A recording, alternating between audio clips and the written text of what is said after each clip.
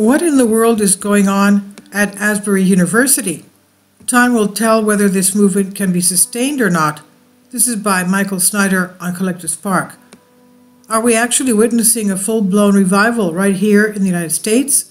For more than a week, there's been a non-stop prayer and worship awakening happening at Asbury University in Kentucky.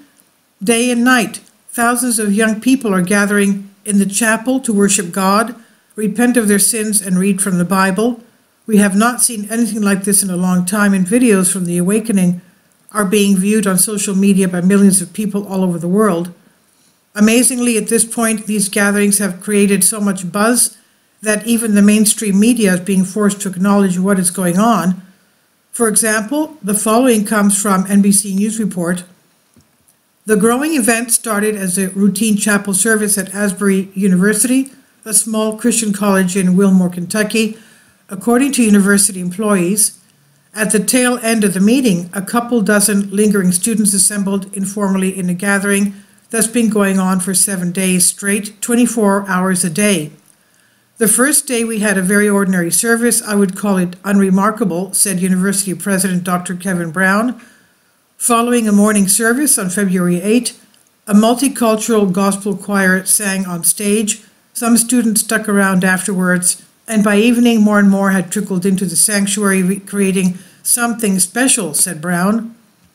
Within just a few days, news of the gathering started spreading like wildfire on social media, and people started driving to Asbury from all over the country. According to Charisma News, the line to get into the meetings is now nearly half a mile long. The revival at Asbury University is now in its 10th day, as thousands of people continue to make a spiritual pilgrimage to this town in hopes of encountering more of God. The revival is now officially in overflow mode, with a line of people to get inside stretching nearly a half a mile long. Thankfully, so far the people at Asbury have not allowed outsiders to come in and take control. Instead, what is taking place appears to be quite raw and quite authentic. Nick Hall's account of what he experienced when he visited Asbury was published by Fox News. In an age of sensationalized encounters, what's happening at the Hughes Auditorium is incredibly simple, humble, and ordinary. There is not a single known figure on the platform. It's students leading the way alongside a few campus ministers. It's raw worship, Bible reading, and exhortation and repentance. Confession broke out numerous times. The crowd would listen and speak out. The blood of Jesus forgives me. The altars were full night and day, wet with tears from young and old. It was multi-ethnic, multiracial, and multi-generational. What a wonderful thing. In addition to the thousands that get to be there in person, tens of millions have turned in to watch the gatherings in Asbury on social media. On TikTok and Instagram, videos hashtag Asbury Revival are racking up millions of views. At the time this article was published, the hashtag Asbury Revival had 24.4 million views on TikTok. And it appears that the movement is spreading. There's also some video images of them having bread in front of them. Now, it appears that the movement is spreading. At this point, similar gatherings have erupted at several other Christian universities. Just 249 miles to the south, a revival at Lee University in Cleveland, Tennessee is well underway. Local news reports indicate the Lee revival has now been ongoing since Monday. There are also reports of spontaneous prayer and worship among the students at Cedarville University in Cedarville, Ohio, and at Stanford University in Birmingham, Alabama.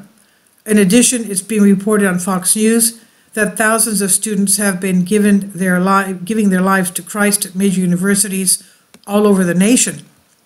We saw over 2,000 students repent of sin and turn to Jesus last week through events at the University of Georgia, Minnesota, Texas Tech, Wisconsin, Iowa State, and North Dakota State.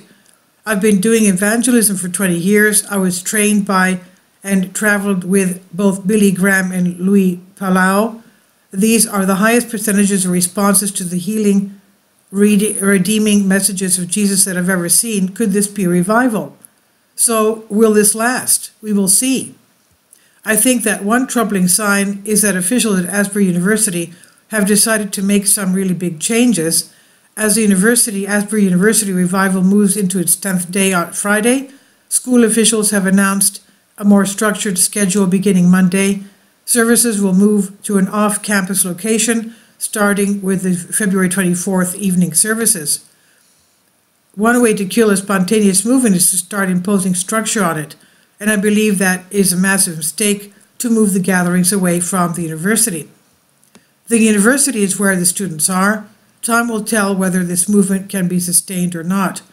But for now, let's enjoy the authenticity and the purity of these gatherings while we still can. Views of the article and opinions of the author do not necessarily reflect views of Collective Spark. This is on Collective Spark, and he says this is finally here. Michael's new book entitled End Times, now available on paperback and Kindle on Amazon. This is by Michael Snyder. And he says, my name is Michael. My brand new book entitled End Times is now available on Amazon.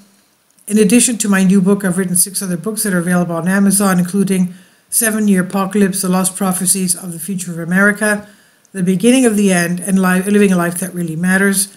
When you purchase any of these books, you help to support the work that I'm doing. And one way that you can really help is by sending copies as gifts to family and friends. Time is short, and I need help getting these warnings into the hands of as many people as possible. I've published thousands of articles on the Economic Collapse blog, End of the American Dream, and the Most Important News. And the articles that I publish on those sites are republished on dozens of other prominent websites all over the globe.